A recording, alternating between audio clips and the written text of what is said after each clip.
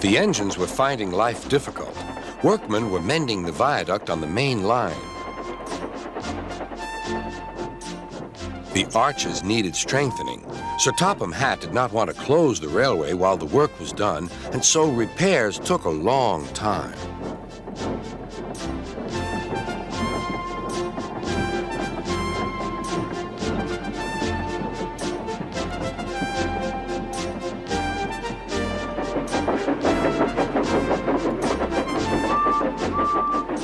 The engines had to take great care when crossing the viaduct, and the delay often made them late on their journey to the junction, where they knew Thomas would be ready to collect his passengers.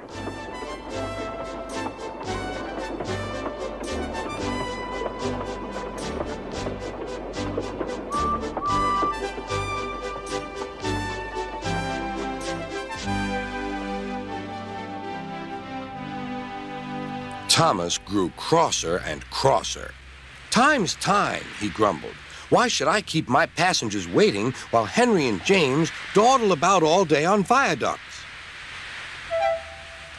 "Don't blame me," snorted Henry. "If we hurried across the viaduct, it might collapse, and then you'd have no passengers at all. What would you do then?" "Run my train on time, for one thing," retorted Thomas. He hurried away before Henry could answer. Bertie was impatient too. He was timed to arrive just after Thomas. His passengers found that instead of going straight from the bus to their train, they were kept waiting till Thomas arrived. Soon Bertie grew cross with Thomas. "Late again," he remarked, as Thomas panted wearily in.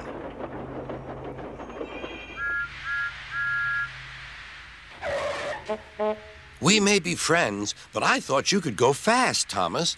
It's time we had another race. I reckon I could beat you now."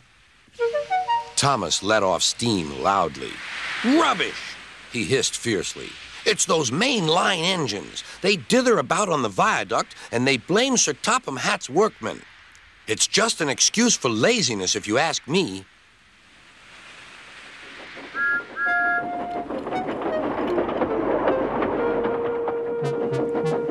One day, James was later than ever at the junction.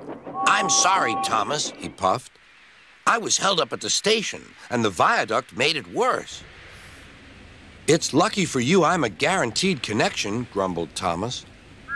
Before James could answer, he puffed importantly away. Come along," he panted to the coaches. Annie and Clarabelle did their best, but Thomas soon found that he couldn't save much time.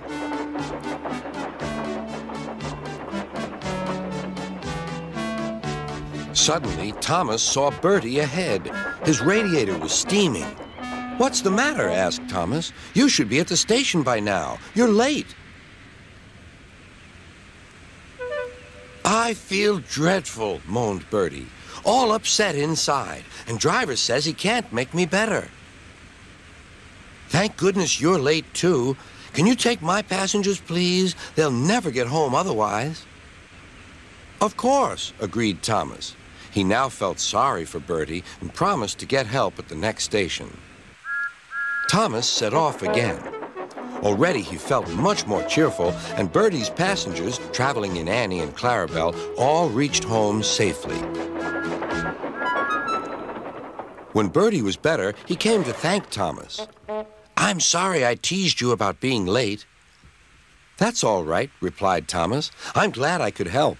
There are times when being late isn't such a bad thing after all." With a last cheerful greeting, the two friends went back to work.